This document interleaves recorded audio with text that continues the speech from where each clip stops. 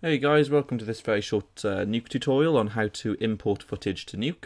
Now, as you load up Nuke, you'll just have this empty panel, and holding your middle mouse button, you can move around here.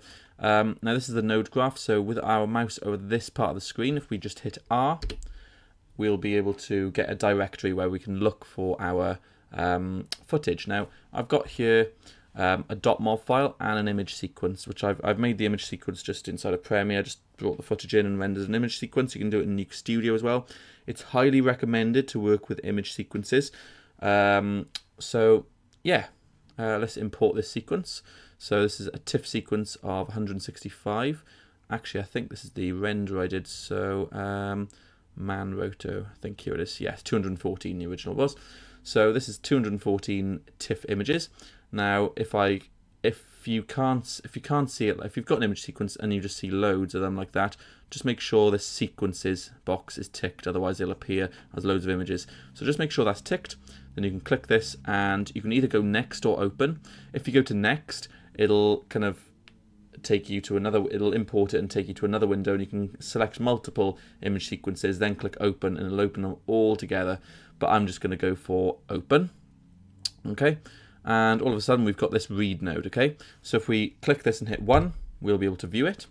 Now, you may have just noticed if I disconnect this, at the moment my project's set to 2K Super 35. So you want to make sure, let's just set our properties tab to 2 panes. Just click 2 in there. You want to make sure that your footage is the same as your project settings. So hit S on the keyboard. And there we go. So our read node is saying that this is 1080 by 1920 by 1080. So we're going to do the same. Now you can go select, where is it? HD 1080, and then it'll be the same. So just click that, and now they're both 1920 by 1080.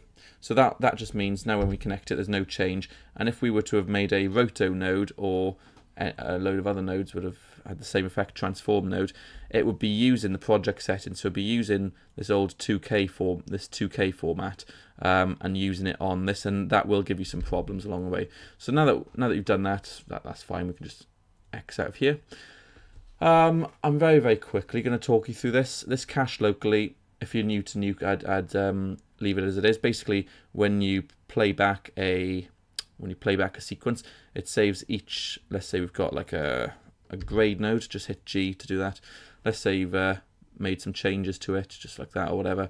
If I were to play this back now, to play it back in real time, it'll save each individual frame to your sort of local cache drive, and basically that's how it plays it back. And you don't really want to go messing around with this if you don't know how, but there are options in here.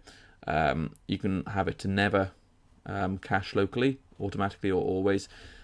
Here's your format. Now it'll always guess this right, especially if you're using image sequences, and I wouldn't use MOVs because you can sometimes get issues.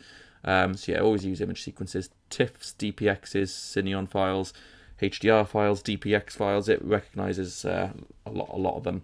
There is information on a Nuke website where you can see what it does and doesn't recognize.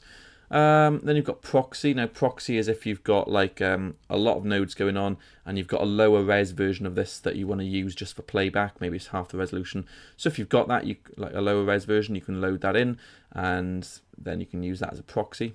Frame range, obviously it's guessed this from the images. Obviously guessed correctly because there was 214 images.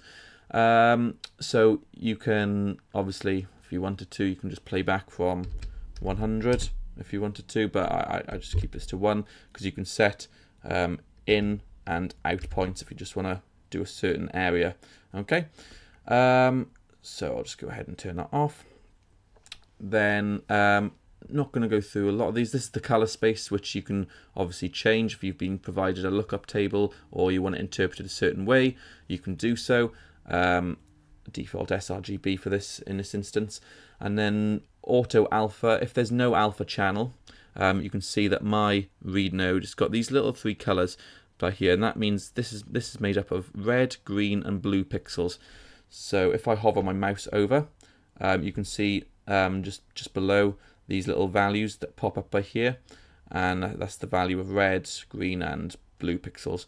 You can also, with our mouse over this, hit R, G, and B, just to see the different color information there. And to get back to normal, just hit R and then hit R again, okay? Or G and then G again, and so on. And it hasn't got an alpha channel. Now, if you click Auto Alpha, you'll see there's a little white thing, a white mark that appears there, and that'll give it a completely white alpha channel. If you turn it off, it's got no alpha channel, but if we turn it on, it just gives it a completely white alpha channel. So hit A again with your mouse over the footage to get back to normal.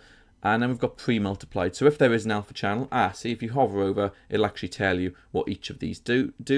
So again, I don't want to waste too much time because I want to make it a short tutorial.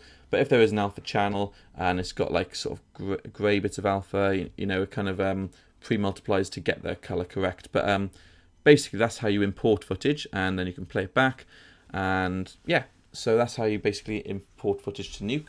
So this is a very, very basic tutorial. I will probably do another in-depth one going into all these different areas, but that's how you import footage into Nuke. So I hope you guys learned something there, and I hope you enjoyed. So I'll see you in another tutorial. Cheers.